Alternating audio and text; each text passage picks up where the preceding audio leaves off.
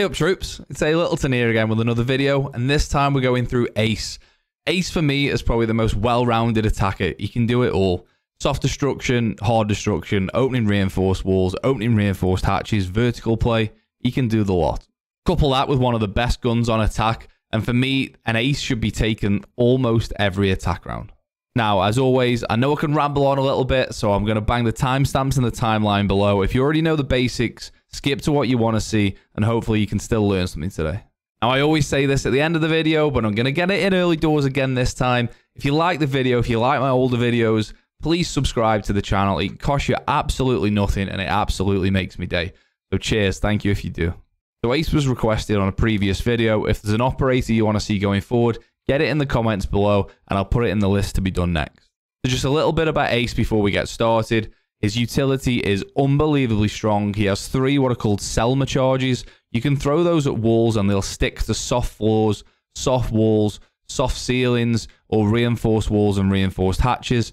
There's even tricks to them where you can open electrified hatches and electrified walls yourself. There's a few tricks, like I say, later in the video, but we'll get on to that. Now, Ace is best used as a hard breacher, really, but let's just say your Ashes of Fear goes down early in the round and you need to get rid of shields and other utility. Ace can still do that job as well to an extent. So without me waffling on anymore, because I know I do a lot of that anyway, let's get stuck into the video. So as always then, the first thing we'll look at with Ace is his loadout. Just also, I mean, he looks class. Look at him. Big shiny suit and some shades. Bear me that. The first thing to look at is his gun. His gun is in the top 5% at least of the best attacking guns. The AK-12 is insane, as you can see. It does 45 damage and a fire rate of 850. It does come with quite a high recoil in it, but if you can get to grips with the recoil, it's an absolute beast. I usually rock a 2x and a vert grip. However, on certain maps, I'll run a hollow and an angle grip. On coastline, I run that, and on border, I run that. Always a flash hider, so it brings the vertical recoil down. But again, this is all it's all complete personal preference. I like flash every time, and then I usually run 2x and vert. But it's up to you what you want to run. Laser, obviously, that's again preference. I've never used the shotgun. I don't know why you would, but if you want to, go for it. I mean, I don't even know what to say if someone was running a shotgun on Ace, to be honest. Unless it's like a shotgun challenge or casual, then I don't know. But Claymore and Breaching Charge, again, it depends what the map. If I'm attacking Clubhouse top floor like CCTV or Gym, I'll always take a Claymore. If I'm playing a map that's got a lot of soft destruction, I'll take the Breaching Charge. I change depending what map's going on. But for me, the AK-12 is up there with one of the best guns on the entire attacking choice of weapons. So just to start with the very basics about how Ace's utility works, the selma charge, it does exactly the same thing for hard walls or reinforced walls as it does for soft walls or unreinforced walls. And all you're going to do is throw the selma at the wall. It'll drop down twice, and like a sort of mini throwable thermite exothermic charge, it'll create a hole in the reinforced wall, and I can show you the soft wall as well while we're here. I think there is a terrorist behind here, so be on guard. Did we just see his head? Yeah, we did. Go on, there we go. I don't think I've ever breached this wall in a ranked game for obvious reasons, but there you go. You can see that reinforced wall has now got a hole in it, and the soft wall has also been done exactly the same thing. So you can now leave this reinforced wall so you can vault in. I personally, whenever I'm breaching it, excuse me, whenever I'm reinforcing, when I'm opening a reinforced wall, just getting thrown off me flow here by terrorists running out on me. Whenever I'm opening a reinforced wall, I generally use 2 selmas on one side, so my teammates and I can walk through the breach rather than having to vault through. Because vaulting through, let's pretend this is CCTV wall on the other side on club, and top red is to the right. You've got to vault through, and your crosshairs all over the show as you're vaulting. You can't go through smoothly. So I always throw 2 personally, and you can open that again by just throwing another one. It'll drop down once and pop open, and the other one will drop down and pop open as well. And now you've got a fairly sizable sort of thermite-sized hole with 2 selmas, and you can walk through there. And if you need to, run through and peek to the right or whatever you need to do, or you can go through without having to vault. One thing I will mention whilst I'm still on this wall here, and I can show you an example, is you may well have a bandit tricking from the other side. It's almost impossible to bandit trick an Ace if you throw the selma onto both sides at the same time. At least one side of one charge of selma will pop off. So if you get someone on rappel, once one side of the selma's gone, you're going to see the bandit either side, depending on which side he's going to be. But yeah, it's almost bandit proofable as well. So yeah, really, really strong piece of utility. So just onto reinforced hatches now, and before I go into how Ace goes about getting past reinforced hatches and hatches that are even soft, I just want to run through some basic info on hatches and Siege in general. I have talked about this on other videos, so if you've seen that, obviously skip through this, but if not, this is a bit of general info. A hatch in Siege has 1,000,000 HP, okay? Various different hard breach gadgets do various bits of damage. Talking about Ace here, obviously, because we're on the Ace video, each Selma does 500,000 damage. So you're going to need 2 Selmas to destroy a reinforced hatch. If this hatch is soft, it only needs 1 Selma to destroy, because soft hatches don't have 1,000,000 HP. Now, if this hatch is not electrified, you can go ahead and throw the Selma straight onto the hatch. Obviously, you need 2, but throw it straight onto the hatch and the hatch will destroy. If the hatch is electrified, Ace can still open reinforced hatches. Sorry, I keep saying reinforced. Ace can still open reinforced hatches that are electrified. All you've got to do is throw the Selma so the main part of the Selma lands off the hatch and the legs extend onto the hatch. Now, obviously, it's susceptible to impact tricking, but, you know, let's just hope the opponent isn't aware of that. So you want to throw it just off the hatch, so the main part is off, and the legs cross over onto the hatch. That'll destroy half of it. And then again, and as I say, this works when the hatch is electrified as well. So if you were using kitchen on this map, there you go. And that's the hatch open. If the hatch is soft, it only needs 1 Selma. And if the hatch isn't electrified, just go ahead and throw the Selma straight onto the reinforced hatch. So on top of being able to use the Selma charges to destroy reinforced walls or to make a hole in reinforced walls, Ace can also use the Selma charges to destroy shields, which is actually pretty useful. So you just throw it on the shield there. That hasn't quite clipped through there, but there you go. And you'll see it just destroys the shield with 1 Selma charge. It only takes 1 Selma charge. You don't have to wait for the Selma charge to drop down or anything like that, like you do with a wall. You just throw it at the shield, and yeah, the shield will be destroyed. It actually, you have to get, excuse me, you have to get pretty useful at throwing the Selma charges and learn the arc of them to get rid of some shields. But you can even get rid of shields that are on like Pixel and Cat Top 4 on Cafe just from repelling on the windows. It's really, really useful. Obviously, just be careful because Ace charges. You just got to be careful of Wamai and ADS. Sorry, Wamai and ADS, Wamai discs and Jaeger ADSs because they'll zap them. So to just run over some quick examples of where Ace is stronger than Thermite, and Habana's also the same because she can do it at range. Thermite has his uses, but this is where Ace comes in stronger. So the first one I'll show you is Oregon, and they're dead simple. It's just you can open the reinforced walls at range.